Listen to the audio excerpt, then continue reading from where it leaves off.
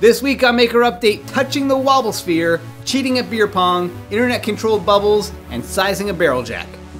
Hey, I'm Donald Bell, and welcome back to another Maker Update, the show that exists to remind you that there's still clever people out in the world doing cool and interesting things. I hope you're doing well. Thanks for joining me here again, and let's get started with the project of the week.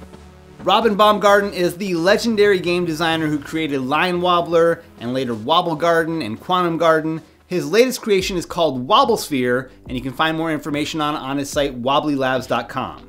This is a geodesic ball of printed circuit boards that are all wired together and connect up to a Teensy 4.0 microcontroller, which gets instructions from a computer over USB. Each of the 60 hexagon sections of the design include an addressable LED ring and a door stopper spring wired up to respond to touch. Add them up and you have 1,152 LEDs and 72 springs. Aside from being eye candy and looking like a COVID disco ball, the Wobble Sphere currently includes 3 interactive visualizations: Cellular Automata, Bee Garden, and Freestyle Mode. As a technical achievement, it's cool to see what Robin's doing here to maximize the performance of his LED animations. There's an LED library made for the Teensy that he links to. It pushes most of the processing to the board and gets his animations up to a ridiculous 150 frames per second. It looks incredible. There's a certain poetic tragedy to the fact that it looks like a COVID virus but uses human touch for interaction. Maybe you can just make one for your own pod to enjoy.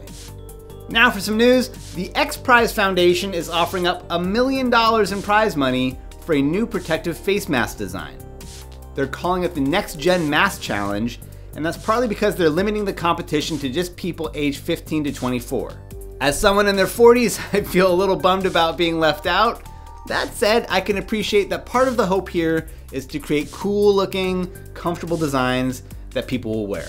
If you fit the age range and you're inspired to contribute ideas, I say give it a shot.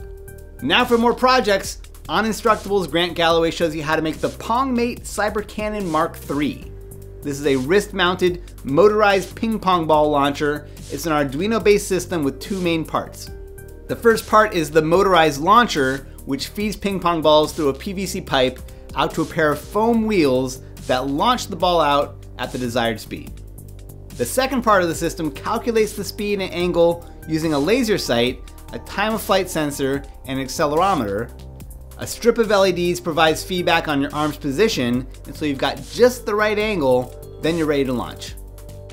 For another project that uses PVC pipe and beer, check out this hidden underground drink cooler by Well Done Tips. This one is really an exploration of what can be done with just PVC pipe, end caps, and some plywood. One of the coolest tricks here is how he shrinks the diameter of the inner pipe by slicing one side of it lengthwise, cinching it together with some hose clamps, and then hitting the pipe with a heat gun and allowing it to cool. The part where you have to dig a 3-foot hole in your yard without disrupting the grass around it, that doesn't sound like fun, but the payoff of having this sneaky backyard stash that you can show off someday might be worth it.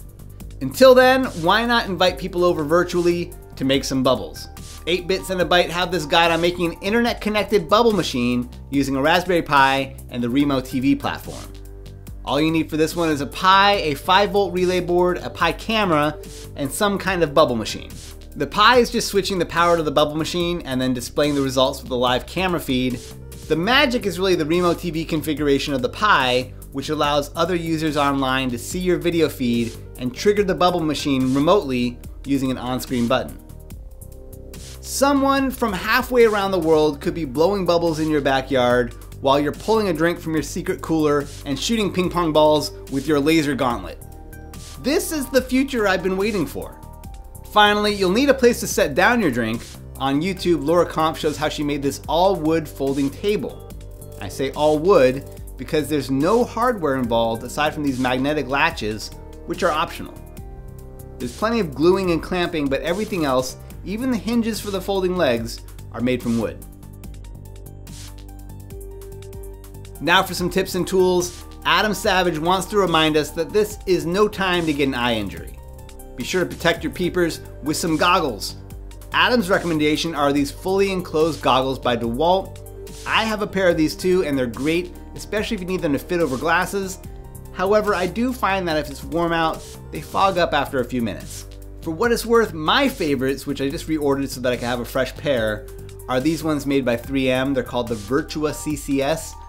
They're super light. They have this foam gasket around the side that keeps stuff from sneaking in. My favorite feature though is that you can hook in these corded earplugs, which are sold separately. Hearing safety gets overlooked a lot, and I find that by having earplugs basically built into my glasses, it's no effort for me to protect my ears. You can find links to everything down in the description.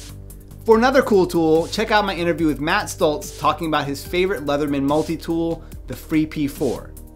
What's extra cool about this one is that it uses a magnetic latch that you can pop open one-handed. This way, if you're holding on to the thing that you're working on with one hand, you can grab and open this thing with the other without taking your hands off your work. On the iFixit channel, I got a kick out of their recent teardown of the Amazon Echo frames. These are a new wearable Alexa device from Amazon. I don't understand the appeal, but I love seeing how they're able to cram the guts of an Echo plus a battery pack into a pair of glasses. Eric Strebel has a video up on advanced techniques for casting parts from silicone molds. You may have seen Eric's video on the subject before. This time though, he shows how he's able to laser cut wood to create a custom platform for his part. This gives him a perfect fit with very little waste. And in case you missed it, since this is the first week of the month, we also have the Adafruit edition of Maker Update over on the Adafruit channel.